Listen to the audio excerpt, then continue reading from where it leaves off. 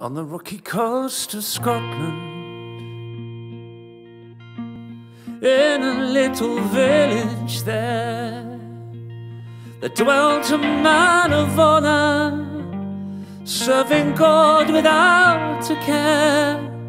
He was not a man of riches, but a humble fishing man, working hard to earn his living. His name was Andrew Davison.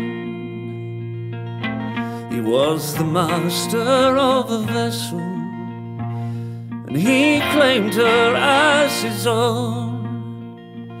And she was fitted with all was needed.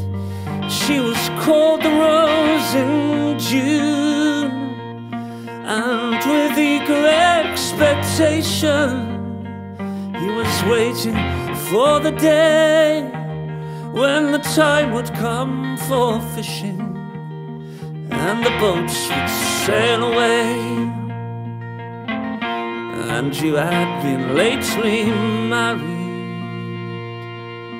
and before he left his home, Andrew Davis and his wife, they knelt in prayer before the throne, asking God for his protection on his wife when he was gone, praying nothing would befall her, not of trouble nor of harm. And his wife was kneeling by him, and she heard his fervent prayer, asking God for her protection, not a word of that for him. And her heart it fell within her as she rose from her bending knee, thinking of those terrible dangers, those perils of the sea.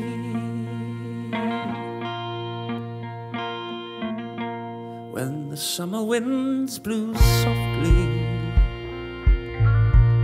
and the herring season came, Andrew Davis was preparing. Herring fishing was his day.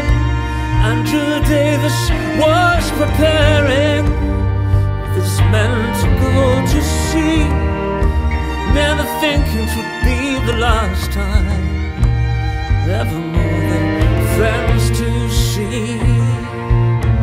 For all night long the storm was raging, and the angry billows rolled, and many a vessel was tossed and driven all along that rocky shore. All their crews were clinging to them, oh sailors strong and brave, praying that the Lord would save them from a sailor's watery grave. And all along the coast next morning, anxious eyes did watch and wait. The children of those gallant sailors, till returning ships were seen, and one by one those vessels came in, from morning until noon, until all was safely anchored. Oh, but one the rose in June, and the rocks turned bottom upwards, dashed against that rocky shore, and all her crew were clinging to her, praying the storm would soon be over. And Andrew Davis, son, our captain, in that hour of sudden fear, called on Jesus Christ our Saviour, and he hung his head in prayer, saying, come on and sing God's praises. And at last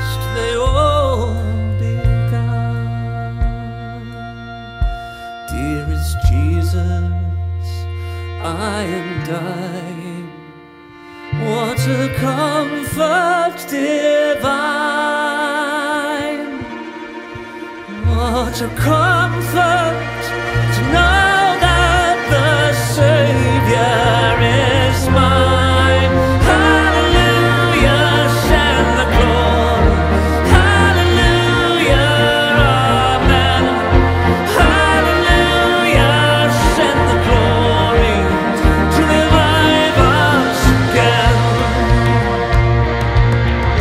But these words were scarcely ended when the outwave struck aside and tore our captain from his holdings, and he drowned beneath the tide. Gone to join those friends and shipmates on that heavenly shore, met by his loving Savior, singing praise forevermore.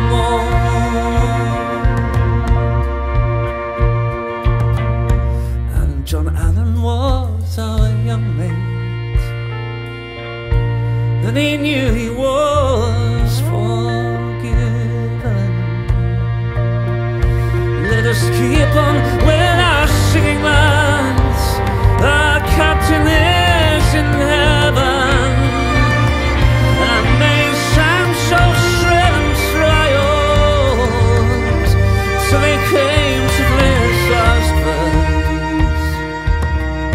Slowly onward we haste to that heavenly place, for this is the glory and this is the grace.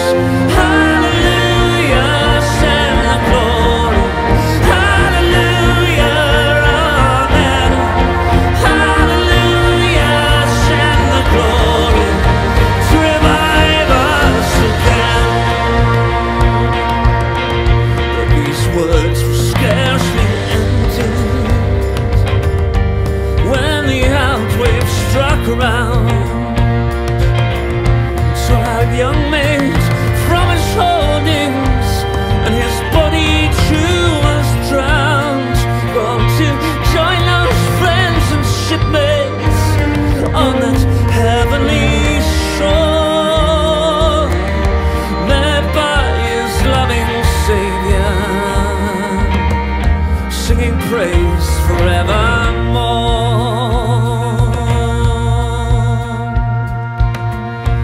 And the rest of the crew were rescued, but they'll never forget the scene of that power in that moment, when that song they tried to sing 'twas no sermon ever preached, no experience ever known, like the power in that moment, in that hour, sudden doom. So sinners, give your souls to Jesus. It can never be too soon.